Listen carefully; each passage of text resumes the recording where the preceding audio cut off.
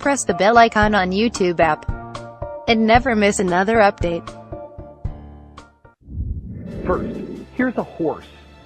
It's running, it's changing into a zebra. See, now this is old, and you can see it's not quite perfect. Do you know how hard that is to change a horse into a zebra?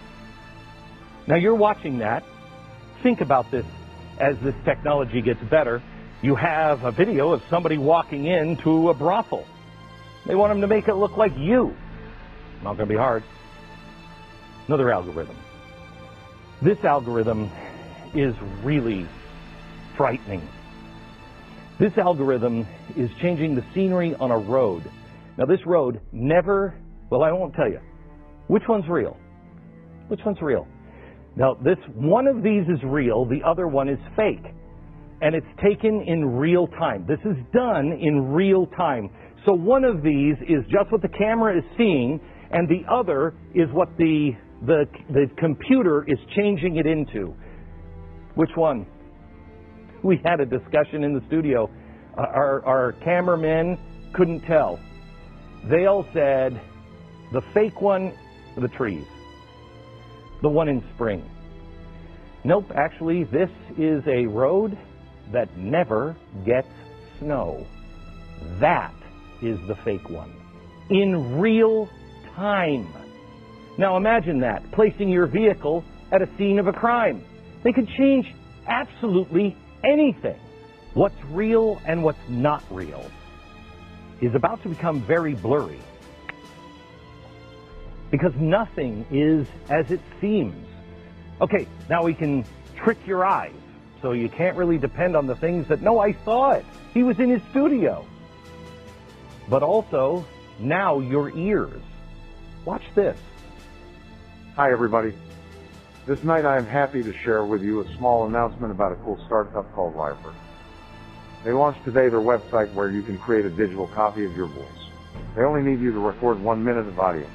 This is just the beginning and they are working hard to improve their results. They want to use this technology to change the life of everyone that lost their voice to a disease by helping them recover this part of their identities. Let's help them achieve this goal. You can help them testing their software and sharing this video with your friends. Now, Obama obviously was not speaking there. The company named Lyrebird recently released a website that lets now you create a digital copy of you. What they've done is they've just taken the voice pattern and digitized it, and obviously it's very rough. You can say whatever you want if you have control of somebody else's voice. Today, I tried it myself. It's still in beta. The AI powering it is growing smarter and smarter. Like the president or not the president said, this is for people for a good cause. People have lost their voice for a disease. But imagine how far you could go in just a couple of years if you can replicate someone saying anything that you want. Imagine what your enemies could do. Hello, my name is Glenn Beck. I just wanted to say that Woodrow Wilson is the best president in the history of the United States. Also, George Soros is a really cool guy. And this is totally for sure Glenn Beck. That was Hello, me. my name is Glenn Beck. That was me reading I just wanted to say that Woodrow to the Wilson computer, to the AI, for about 4 minutes today. Imagine what it'll be like after you spend an hour, or they can take an hour worth of your voice. There's something else. The new iPhone 10. The new iPhone 10, if you just put one of these little, I can be a little kitty cat. Hello, I'm a little kitty cat. And oh, this is so fun. Gee, I know how to make America great again. We could, I'm thinking, go bacon free. That's real time. I think it's, what is it, 300,000 points on my head, or 30,000 points, mapping my face to make the little pig thing work. Imagine what Vladimir Putin could do if he had a picture of Trump or anybody else that anyone wanted to be destroyed. You're not going to be able to know what's true anymore, because very soon you won't be able to trust your eyes or your ears. What up, y'all? This is Devin with Up TV, aka the Dot Connector, and I've already given y'all the warning about this technology. And unfortunately, we live in a time where the elite can use this technology to frame you and make you out to be a terrorist. They can say you bombed a building. They can put you in any location in the world. They can change the scenery of the location. They can use your face. They can use your voice. They can change your body movements. They can do everything now and make it seem super real and make people actually turn against you or believe that you are actually a terrorist when you're really not. And the thing that kind of grinded my gears about this whole Jordan Peele imitating Obama thing, I felt like it was an attack against alternative media.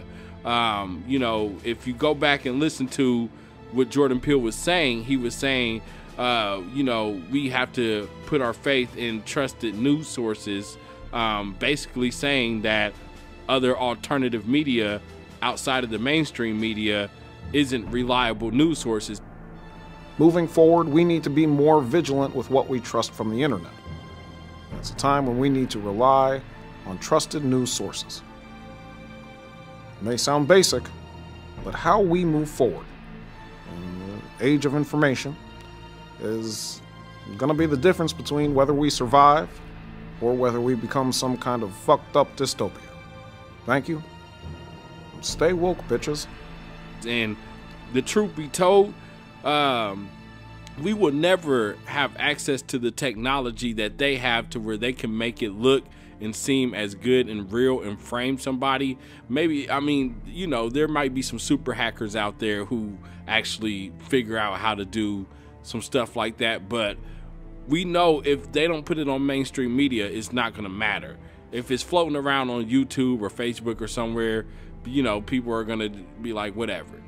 But the truth be told, if it's floating around on CNN, Fox News, MSNBC, people are actually going to believe that.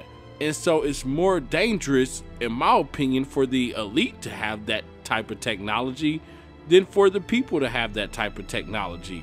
I mean, the people, we kind of already have access to that technology with the emojis, voice apps and whatnot, but people actually use it for fun. They use it for things like Instagram, but here's a warning to y'all. Every time you guys use an app like that, they're getting more data on your face. You know, these are face recognition technologies. I actually believe they're collecting data on your voice. Everything you say, everything you do nowadays is being recorded.